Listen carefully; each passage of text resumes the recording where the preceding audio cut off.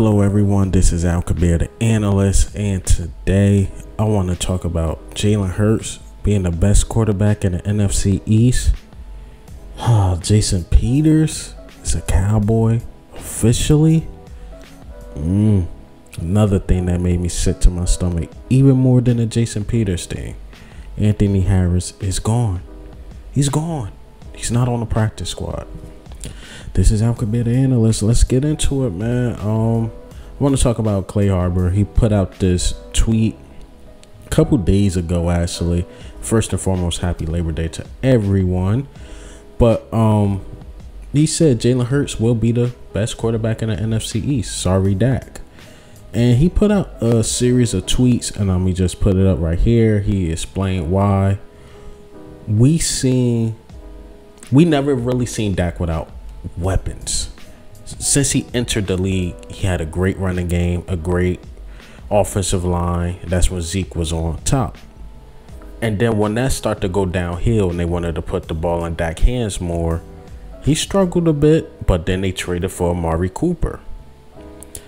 And since then, he always had something around him. We never really seen Dak like, well, he don't really have nothing around him. And this is the time it's like reversed kind of a little bit for the Eagles, where so the Eagles got the offensive line, the Eagles got a good running game, Eagles got the receivers, Eagles pretty much is loaded, like you can say about the Cowboys been for the previous years. But this is really the first time we going to see Dak without weapons. And Clay Harbor theory is that it's going to show. It's going to show that he doesn't have Amari Cooper. It's going to show that he doesn't have that dominant offensive line. That's why they was desperate for a Jason Peters. So we will see how Dak worked that out, because you're getting paid.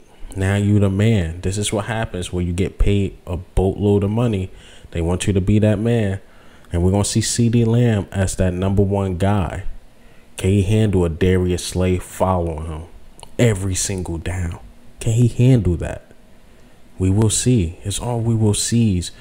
But if I had to rank it right now, I would say Dak 1, Jalen Hurts 2, Carson Wentz 3, and Daniel Jones 4. But I won't be mad if you put Carson Wentz 2 and Jalen Hurts 3.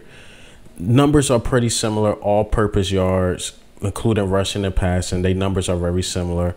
Including all touchdowns, rushing and passing, their numbers are really very similar. And even turnovers, their numbers are very similar. So when the numbers are very similar like that between Jalen Hurts and Carson Wentz, I start factoring in wins. Wins were the same, but Jalen Hurts showed up and won his last, 2 games or 3 games. And Carson Wentz lost his last 2. One was against the Raiders and one was against the Jags. We did what we were supposed to do. We knocked off the Giants. We knocked off Washington. We handled our business to get into the playoffs. And the Colts did not. And the Colts had a better team. So you got to factor that in too.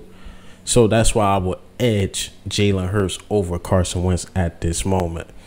So that would be my ranking as of right now. But I do get his point about Jalen Hurts can possibly be the best quarterback in the NFC East.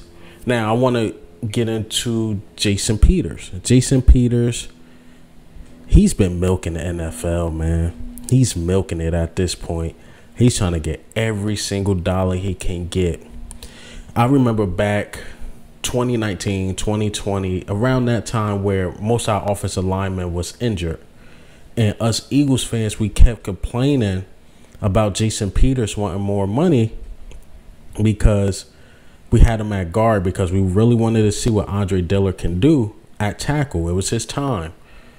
Andre Diller goes down, get injured. I believe it was an ACL. And we still had Peters at guard. And Peters was like, yo, for me to go to left tackle, I'm going to need more money. We're talking about Howie Roseman. He was able to squeeze Howie Roseman for more money. He was able to squeeze Howie Roseman for more money. And all of us content creators and Eagles fans, I'm probably the only one that took a different approach.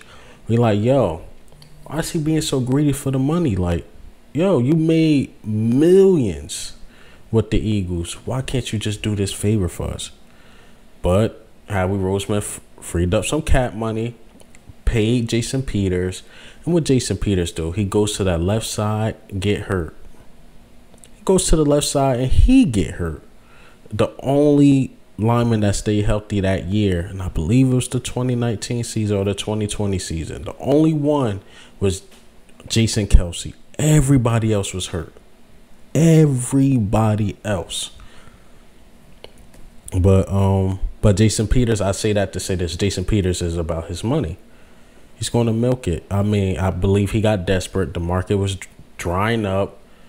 You seen the injuries on the offensive line of the Cowboys. Cowboys desperate. They don't like to spend a lot of money, so they like, let's just pay him what we could pay him and bring him up. But I say that to say this. To see him in that Cowboy stuff does make me sick. But we talking about, and the Cowboys are hyped about this signing. They hyped about it because he was a long-time Eagle. Let's be honest. If he wasn't an Eagle, let's say he was a long-time Bengal, they would not be hyped about this. They just hyped about this because A, they didn't do anything in the offseason, and B, he was a long-time Eagle. That just is what it is. So, and lastly, I want to talk about my guy, Anthony Harris. Anthony Harris, man, I think he was just given an unfair deal. You know, him and the Eagles agreed, you know, just to let him go, explore other options, which I believe he will be signed to try to go to another team because, look, he was easily the third best safety, right? I think it should have been C.J. Gardner-Johnson, Marcus Epps, Anthony Harris, and Reed Blankenship. That's what I thought. And then Kayvon Wallace should have went to the practice squad. In my opinion. In my opinion, he should have been on the practice squad. But we, quote-unquote, need people for special teams. I guess. Like Reed Blankenship couldn't be the special teams guy. I guess. But this is what I mean when we say Howie favors those high draft picks. It's ridiculous.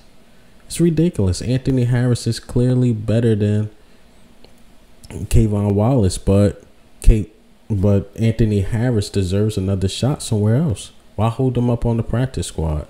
He definitely deserves another shot, but I think this is a huge loss for the Eagles and doesn't make sense. It don't make sense. This is what I mean by the NFL and their political stuff. I don't see any reason why he should have been on the practice squad, even after signing C.J. Gardner-Johnson. But hey, man, what do you think and how do you feel about the Eagles news today? Jalen Hurts, best QB in the NFC East.